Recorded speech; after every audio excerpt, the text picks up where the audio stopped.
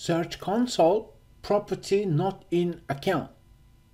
You are verified to see SC domain, but it's not in your account.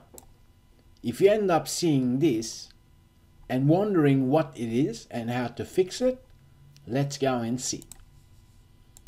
The latest Google Search Console allows you to verify a domain property and also URL prefix.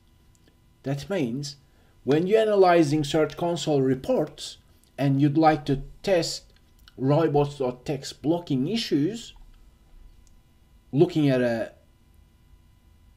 website verified through domain verification method, then Search Console will show you this. The way to fix that is quite simple. All you need to do is add another property, but do so using URL prefix. Let's press on this. Let's press on add property. As we can see, there's two different ways to verify a website. One is domain, which is the new one, and the old one is URL prefix. That means certain tools such as robots.txt tester are legacy tools. That means you cannot use certain tools in Search Console if you have verified your domain using domain verification method. To fix it, all you need to do is add your website using URL prefix verification method and then press on continue. In my example, I've already verified it. But if you're unsure as to how to verify your website using URL prefix method, it is a straightforward process, and Rankia YouTube channel has the video tutorials showing you how to do so.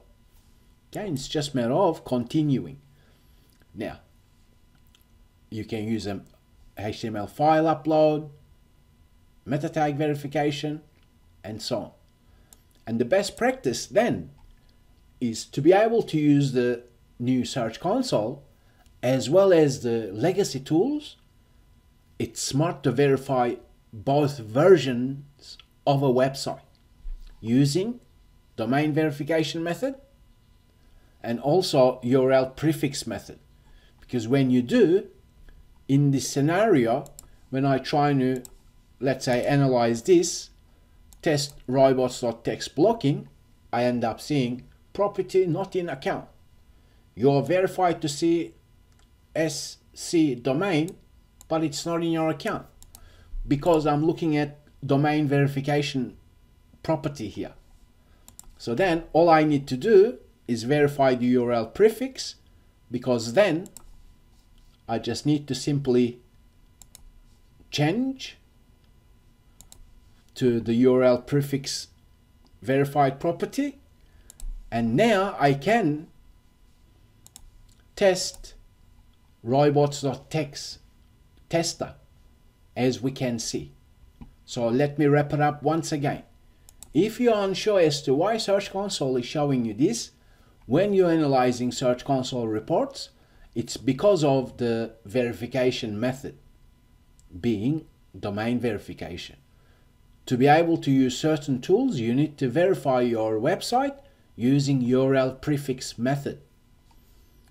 I thank you for learning with Rankia, and also check out the latest videos for the new Search Console tutorials.